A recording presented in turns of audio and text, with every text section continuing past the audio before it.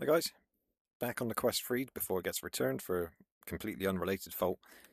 I'm going to have a look at the Quest 3 link situation.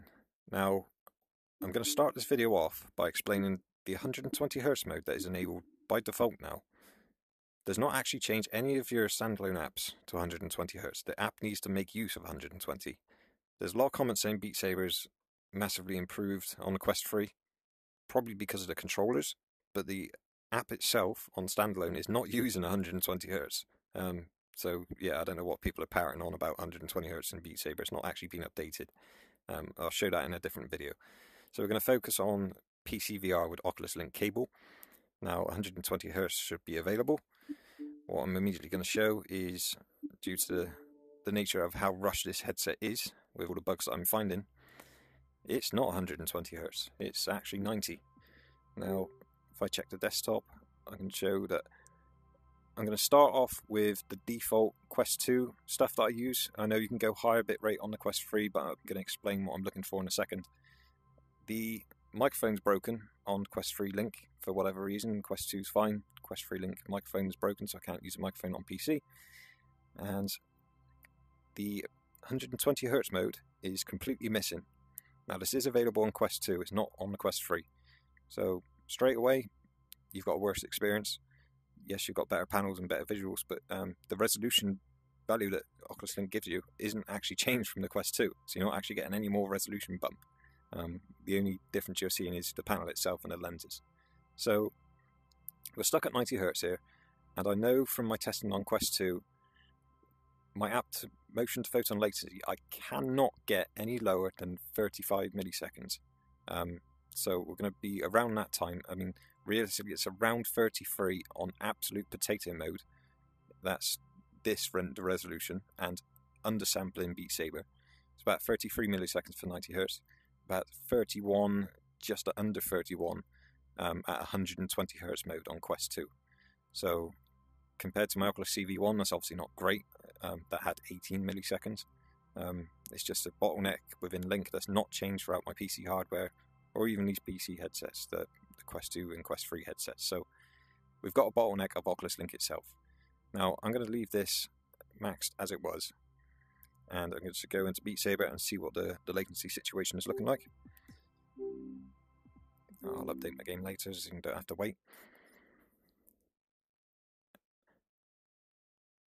In fact, that update situation on PC, there's a few games now that are being updated. I think Beat Saber is one that doesn't actually break, but any games that get updated with the new sort of OpenXR runtime that Oculus use, that means you then can't use Revive or Virtual Desktop on them. So I'd be very careful what game asks you to update, and I'll Google that before you update, otherwise you're going to lose the functionality in Virtual Desktop. So this isn't fantastic. I'm already at 41 milliseconds, which is worse than the Quest 2. I've not even got my anti-aliasing. I'm still in potato mode on Beat Saber. So anti-aliasing turned off, render scales 0.8. So yeah, this isn't looking good. This is actually a worse experience than the Quest 2. So yeah, 43 milliseconds motion to photon latency. Now, what I'm going to do is quit out of this, and I'm going to show you, if it doesn't go incredibly bugged, I'm going to show you that lowering all of these values as well, we'll just set these all back to default. So that's 0, that's 0. Let's put it all back to potato mode. And restart as administrator. I might have to close the application, but if I close this and then restart on my PC, which is, if I can try it on pass-through. The pass-through is not good enough to look at your screen, by the way. Restart as administrator. Yes, okay. Now let's fire that up and let's get back into Oculus Link.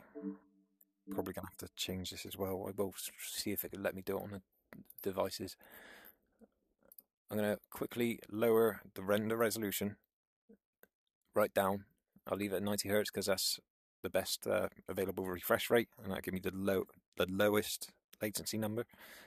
So set this back to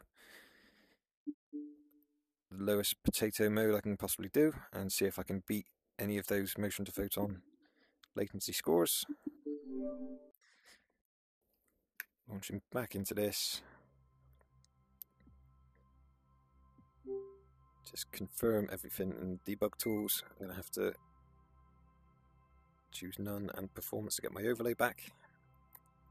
And in the software, we've still not got microphone. And we are at the lowest random resolution and 90 Hz still. Now, if I go back into Beat Saber, again, update later.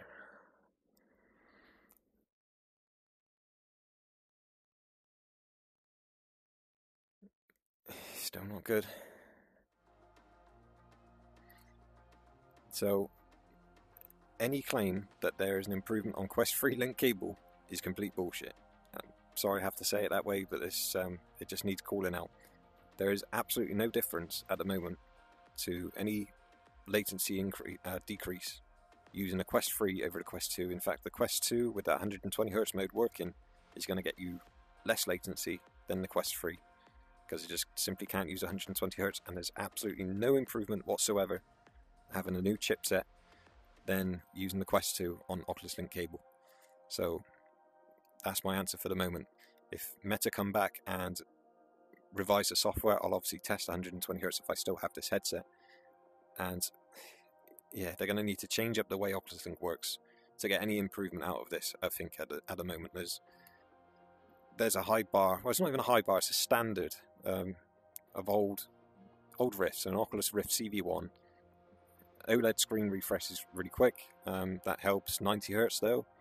It's only got 90 Hz, and that will be 18 milliseconds sat where I am now. And that was regardless of my PC system spec. That was an old 6700K and a GTX 1070, and I'm still at potato mode here. I cannot get this latency low. So for me, I do not care about visuals on Oculus Link, because what happens when you increase the visuals and increase the bitrate, you then increase your latency. So 960 or whatever you can paste into the debug tools as your bitrate number, plus your resolution, plus a heavier game, because I've got so much headroom, I'm almost near the top of the graph here, a heavier game that sits down near 30%, all of that is going to add into that latency number. So compared to playing on an Oculus Rift CV1, where even a heavy game, you'd be up near 30 milliseconds maybe, you're up 60 or probably even 55 or something on a Quest Link cable at 120 Hz, which is harder to push in the system, ironically. So yeah, it's not for me. Quest Link, I would not bother with this. It's clearly bugged at the moment. It's clearly missing features. Just use Virtual Desktop. Virtual Desktop can use 120 Hz mode. It's got many more features. The bitrate may not be as much, but you've got a lot more features that you can use to improve your visuals. And crucially, you can have 120 Hz mode. It works. It's never broken. The microphone works. Yeah, don't bother with Oculus Link. I don't know where the claims are coming from at the moment. It just seems to be hype, or people just not even bothering to check metrics. Nothing has improved on Quest Link using the Quest 3 over the Quest 2. So that's your choice. If you want to choose this headset for the better lenses and better panels, that's fair enough. But there is absolutely no improvement to Quest Link experience. I just have to say that, because no one else is at the moment. So that's it, if you really want to know the figures. Now, I'm not going to go all the way up to 960 and show you. That should be pretty self-explanatory. You can do that yourself if you really want to try prove me wrong, but 50 milliseconds I would hazard a guess you're going to be at using that on Quest Link cable. This is cable, by the way, not Airlink, so I'm actually not even in any network latency to this. It's the best possible situation for PCVR on Oculus streaming. So yeah, that's it. It's disappointing for me. I would not use it. And again, with all of the other bugs in this OS at the moment, I would probably advise actually waiting. Virtual Desktop is just hammering all these updates out at the moment. He's making some massive improvements. But the OS itself has got bugs. Same as we're on Quest 2, they've all carried into this Quest 3. And yeah, I would advise waiting at the moment to see what happens. If you're interested in PCVR and you actually want to use Link, I would wait, because that clearly doesn't work properly at the moment. I'm not even going to entertain AirLink. It's just no point. No point at all. Use virtual desktop. So yeah, just keep switching hand tracking to controllers. There's too many bugs in this for me at the moment. The headset's faulty. I can't actually touch my headset as I wasn't going to lose tracking. But that doesn't actually affect any of the performance on PC at the moment, or any of the apps, or any of the use case in here. So this is going back. I will get a replacement headset. By then, I hope Oculus Link can be fixed, and I will retest. But right now, there's absolutely no improvement using Quest 3 over a Quest 2.